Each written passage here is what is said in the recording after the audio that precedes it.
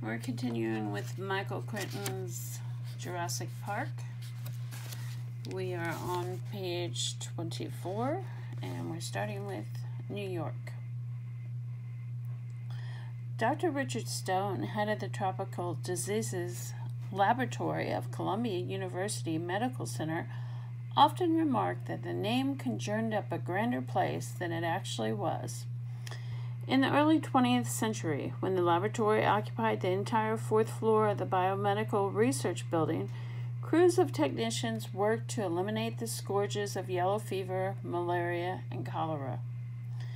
But medical successes in research laboratories in Nairobi and San Pablo had left the TDL a much less important place than it once was. Now a fraction of its former size, it employed only 2 full-time technicians, and they were primarily concerned with diagnosing illnesses of New Yorkers who had traveled abroad. The lab's comfortable routine was unprepared for what it received that morning.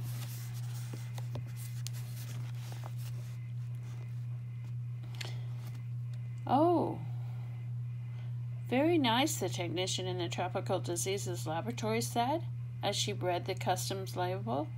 "Partially masticated fragment of an unidentified Costa Rican lizard." She wrinkled her nose. "This one's all yours, Dr. Stone." Richard Stone crossed the lab to inspect the new arrival. "Is this the material from Ed Simpson's lab?" "Yes," she said. "But I don't know why they'd send a lizard to us." His secretary called, Stone said. "Simpson's on a field trip in Borneo for the summer. And because there's a question of communicable disease with the lizard, she asked our lab to take a look at it. Let's see what we've got."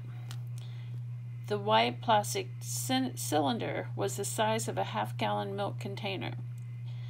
It had locking metal latches and a screw top. It was labeled International Biological Specimen Container and plastered with stickers and warnings in 4 languages. The warnings were intended to keep the cylinder from being opened by suspicious custom officials. Apparently the warnings had worked. As Richard Stone swung the big light over, he could see seals were still intact. Stone turned on the air handlers and pulled on plastic gloves and a face mask. After all, the lab had recently identified specimens contaminated with the Venezuelan equine fever, Japanese bee encephalitis, Chiasar forest virus, Langat virus, and Mayaro. Then he unscrewed the top. There was a hiss of escaping gas, and white smoke boiled out. The cylinder turned frosty cold. Inside, he found a plastic Ziploc sandwich bag containing something green. Stone spread a surgical drape on the table and shook out the contents of the bag. A piece of frozen flesh struck the table with a dull thud. The technician said. "It looks eaten." "Yes, it does," Stone said. "What do they want with us?" The technician consulted the enclosed documents. "Lizard is biting local children." They have a question about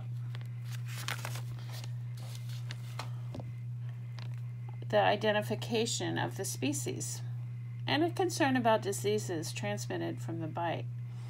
She produced a child's picture of a lizard, sign Tina at the top. One of the kids drew a picture of the lizard. Stone glanced at the picture. "Obviously, we can't verify the species," Stone said, "but we can check diseases easily enough. If we can get any blood out of this fragment, what are they calling this animal?" "A Basiliscus amoratus with 3-toed genetic anomaly." "Okay," Stone said, "let's get started. While you're waiting for it to thaw, do an x-ray and take Polaroids for the record. Once we have blood, start running antibiotic sets until we get some matches. Let me know if there's a problem."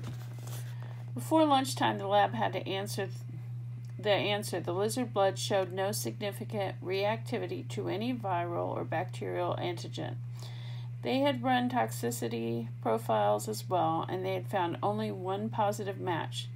The blood was mildly reactive to the venom of the Indian king cobra.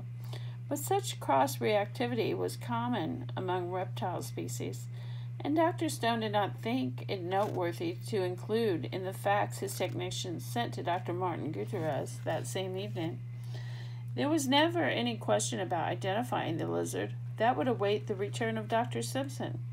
He was not due back for several weeks, and his secretary asked if the TDL would please store the lizard fragment in the meantime.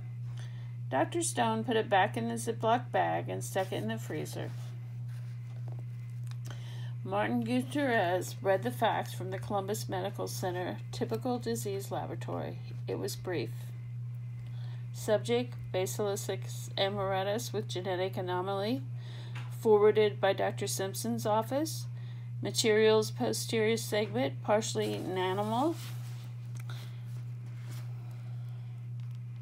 Procedures performed: X-ray, microscopic immunology, RTX for viral, parasitic, bacterial disease. Findings: no histologic or immunologic evidence for any communicable disease in man in the Bacillus amoratus sample. Signed, Richard A. Stone, MD Director. Gutierrez made two assumptions based on the memo. First, that his identification of the lizard as a bacillus had been confirmed by scientists at Columbia University, and second, that the absence of a communicable disease meant the recent episodes of sporadic lizard bites implied no serious health hazards for Costa Rica. On the contrary, he felt his original views were correct, that a lizard species had been driven from the forest into a new habitat and was coming into contact with village people. Gutierrez was certain that in a few more weeks the lizard would settle down and the biting episodes would end. The tropical rain fell in great drenching sheets, hammering the corrugated roof at the clinic in Baja Anasco. It was nearly midnight. Power had been lost in the storm, and the midwife, Elena Morales, was working by flashlight when she heard a squeaking, chirping sound.